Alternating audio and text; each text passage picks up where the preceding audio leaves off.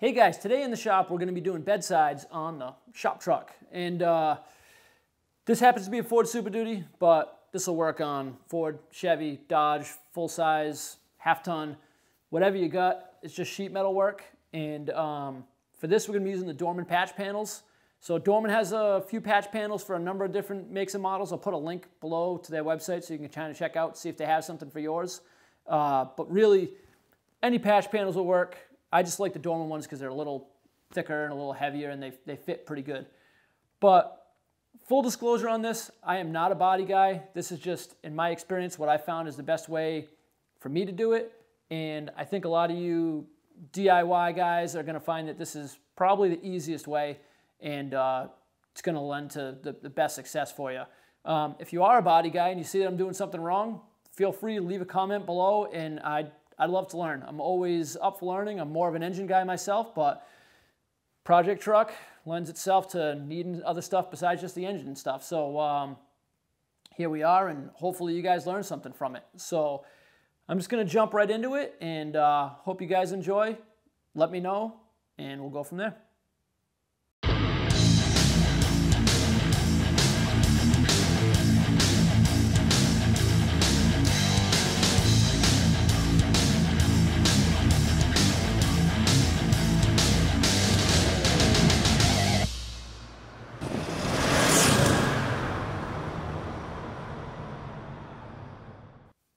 All right, so like I said, I like to use these Dorman patch panels. I think that they're pretty good quality. They're a lot thicker than even the factory metal, which kind of gives you a lot of forgiveness. But I don't like to use the whole piece. So what I kind of learned from some friends and just kind of being around it a little bit is you want to do the least amount of body work possible and cut out the least amount of the factory metal as you possibly can. So basically finding where the rot stops and cutting just a little bit past that. Obviously you want to make sure you get into completely fresh metal, but if you do this whole patch panel, it's going to end up way up here at the top, and it's going to end up all the way over here on the side, over near the gas door, and same thing in the back.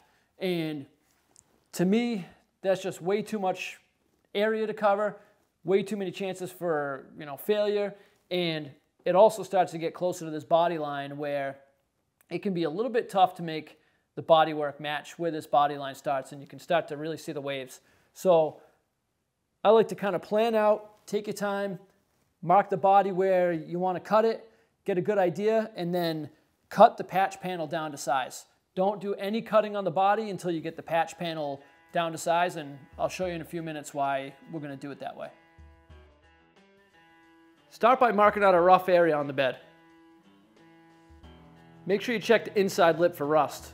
Sometimes it can go farther than what shows on the outside. Transfer your lines onto the patch panel. Don't be afraid to go a little bigger. You can always cut the excess off after. But once you cut it off, you can't put it back.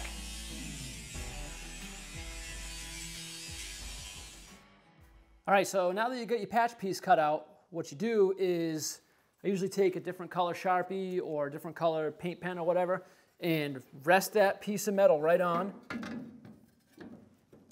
and make sure it fits up good. Make sure it's exactly where you want it to be, and because this is going to be your final mark. This is going to be where the cut is made. So if you have to move it around a little bit, make sure everything fits nice. Don't be afraid of that. Just kind of take your time. This is where you really, really want to make sure that you're taking your time and you're marking things, checking it, because once you cut this body, that is it. There's no going back from there. So fit it on nice, mark it up with the Sharpie, all the way around, down to the bottom of the lip. That's going to be very important that you cut that lip properly.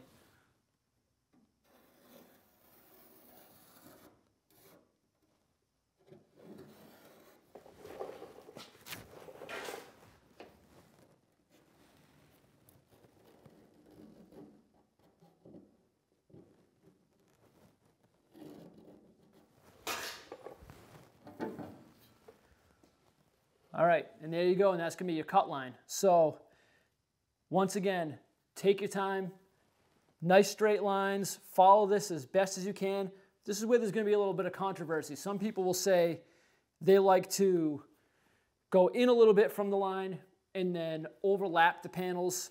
But to me, unless you have a step tool, which even sometimes the step tools don't work too great, what will happen is it makes a lot more body work for yourself because it's going to bump out the panel and you're going to have to do more welding, more grinding, more finish work.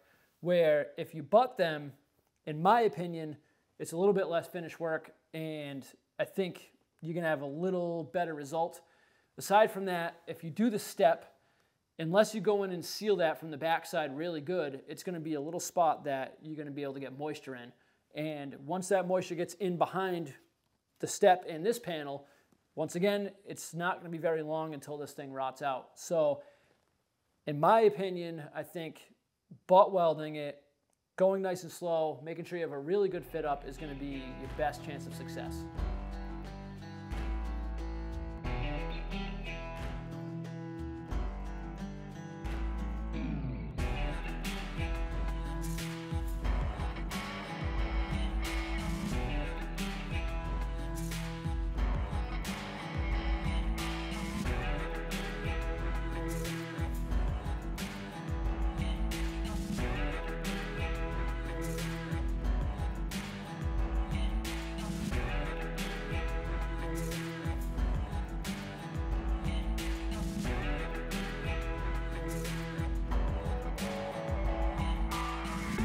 So once you get that opened up on these Fords, you'll see that they have this inner fender, and this is actually one of the leading causes of these things rotting out, the bed sides at least.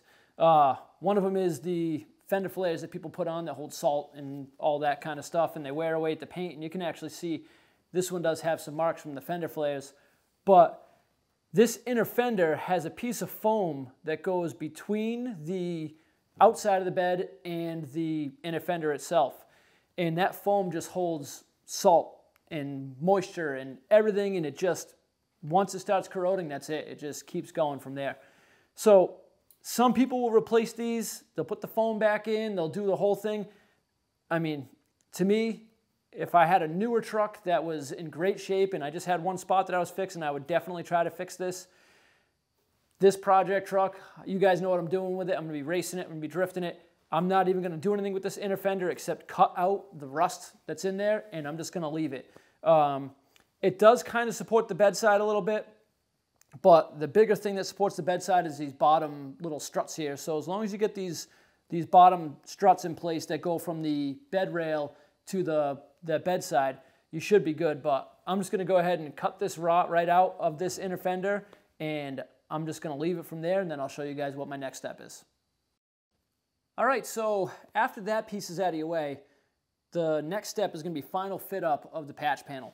So this is another step where you want to really make sure you're taking your time, make sure it fits good, because the smaller the gaps, the better the weld's going to be, the better the fit, and you're going to have less chance of burn through when you're welding, and it's also going to be much, much less body work. So this is, like I said, you can leave a little extra material and then inch your way up to it, or I should say millimeter your way up to it. You really don't want to take a lot off at a time.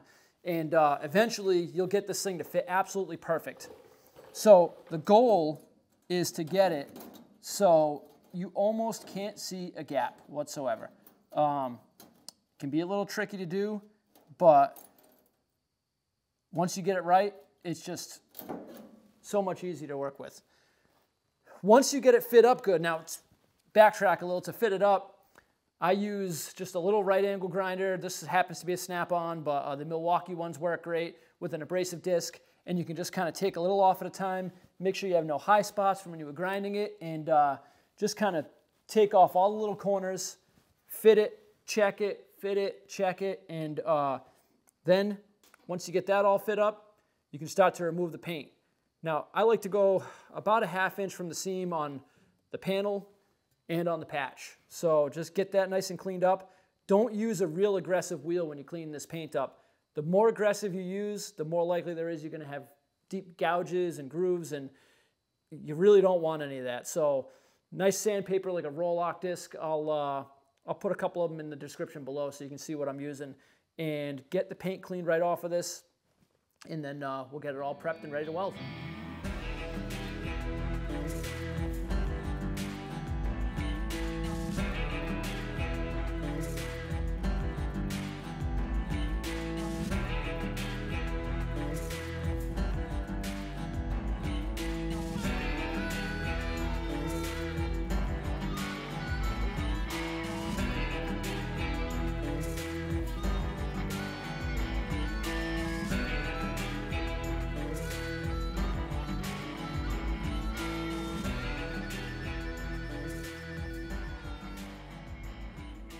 All right, so now that you got that all prepped and ready to weld, let's get this panel put back up there. So make sure, going back to the prep, that you're down to bare metal. You don't have any paint in the areas you're going to weld, because any paint or anything like that is going to be just contamination in the weld. It's going to make for a bad weld. It's going to give you a really hard time, and you don't need any of that. So prep it really good. Also, make sure you have a really good ground. Once that's all prepped, you can get this panel fit up, and you can use whatever you want to hold it there. A combination of magnets, vice grips, and just kind of play with it, work what's best. But you want to get the majority of it fit up really good, but really focus on the spot that you're going to be starting with. So unfortunately, these panels move around. You're not going to get it perfectly lined up. But let's get one side started right where you're going to be welding, and just get one tack weld on there, and then we'll kind of massage it. Don't go welding this whole thing. This is all about tack welds. So let's get this fit up. I'll get a spot weld on here, and then we'll show you how we massage it from there.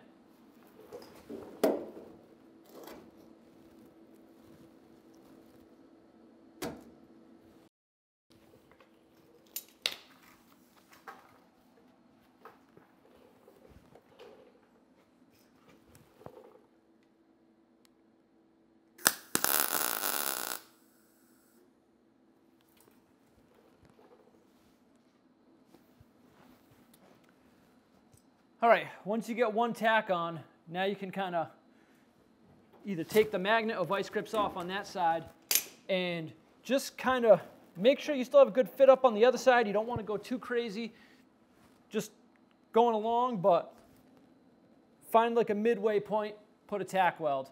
Go to the other side, make sure it's still lined up, put a tack weld. You don't want to weld right on top of the other tack weld, and there's multiple reasons to that. One, you could get ahead of yourself where now you're welding, and then you need maybe a little tweak down on this side, and it's too late. You already pushed it to where it shouldn't be, and now you're in trouble. The other reason is if you put too much heat into this panel, it'll start to warp it. So this whole panel, as we go along, is just going to be spot, spot, spot, spot. You never want to run a bead on a piece of sheet metal. As soon as you run a bead, that's it. This whole thing's going to warp, pop out, bow, create an absolute nightmare for you, and you're going to have a real difficult time ever getting it straight again. So, like I said, get it lined up, spread the tacks out nice. The biggest thing is the first few tacks that you're going to do, or you're going to make sure that it's still lined up. And then once you're positive that everything is lined up and that all the seams are good, then just go along and fill in between all tacks, and then just spread out, fill in between those tacks, spread out some more, fill in, and eventually, it is a tedious process, but it'll all be filled in, and then you can start to grind the welds.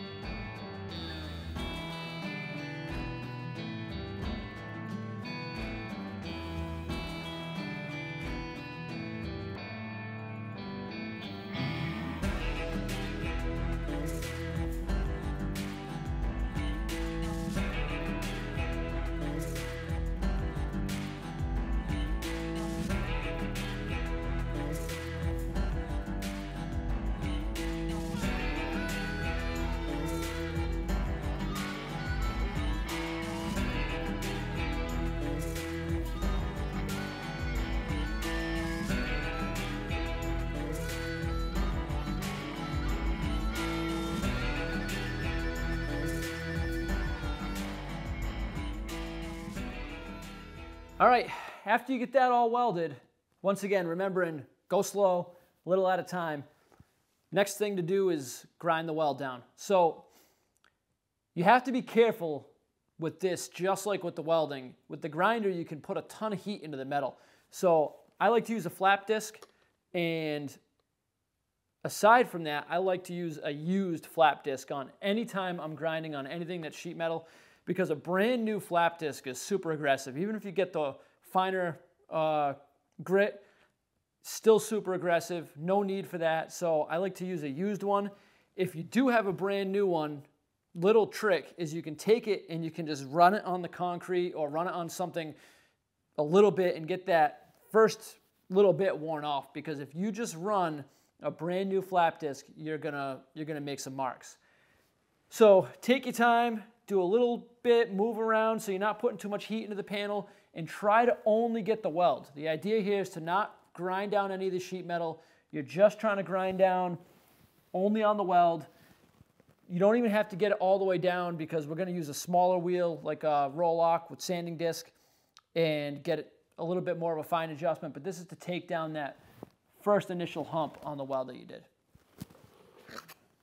All right, once you get that ground down a pretty good amount with the big grinder, then you can go down to the small grinder. So you can use these little cookie wheels. You can use the little green discs like this. You just got to be real careful with these green discs. It's just like the flap wheel. If you get a little too crazy with it, you can make some real marks in the sheet metal. And we're trying to avoid using too much filler. I mean, you're going to need to use filler no matter what, but we're trying to avoid using a whole big thick layer of it. So I like to start easy. If that's not doing the trick, you can kind of go up to the next level of a little bit more aggressive, but let's just hit this a little more, trying to grind down this weld. We're not looking for perfection on this, just get it so it's nice and flush, and then we'll move on to the next step.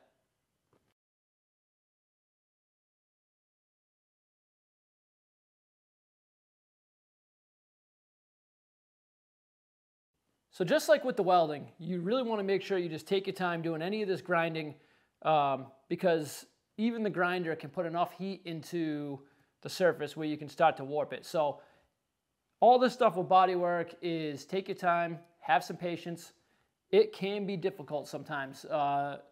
You see the material, you just want to work with it. I, for one, don't have a ton of patience, which is why I typically don't do body work, so it is difficult for me. But take your time. Go nice and easy. I'm not going to get into all the Bondo work and painting and everything like that, because I'm actually having someone paint the truck, and they asked to do the filler work themselves. They really don't want me to get into that, but there's plenty of great videos out there on how to properly use Bondo. Don't just go slathering it on. You want to go the thinnest you possibly can and make sure it's completely dry before you start working with it. Aside from that, you want to make sure that you get some paint and primer on the inside of this, because if you don't, it's just going to continue to rot out from there. Now, obviously, I still got another little section to patch here, but if I was all done, what I would do is I would DA sand all of this, get a nice little edge on, and I'd get some primer on it just before it goes out to the body guy, just because this thing can rust up pretty quick, especially if for any reason it's going to sit outside before they get to it. And the rust, once it starts rusting, it's difficult to stop it. You have to sand it right back down to bare metal again. So use a good self-etching primer. I found this one, Up All, is pretty good. I don't even know if I'm pronouncing that right, but it's a nice acid etching primer. This stuff is nasty. Try not to breathe it in. Using a very well ventilated area. But get a good coating of this stuff on the inside, and then when everything is done, use a nice undercoating similar to like a fluid film or New Hampshire oil undercoating, and just get that protected again, because it's going to be very vulnerable on the inside. You want to try to get this patch to last as long as you possibly can. So I hope this video was helpful to you guys. I'm going to put a few links in the description that might help you out, some of the materials I use and everything. And if I do find a good video on some of the Bondo work, maybe I'll throw a link. I'm not sure who I'll find yet. Probably be to a totally different channel, but I will do my best to link something there to help you guys out. But as always, thanks for watching. I really appreciate every single one of you. If you haven't already, hit that like button and maybe give me a subscribe. And we're going to have more coming soon on the shop truck, so hope to see you soon.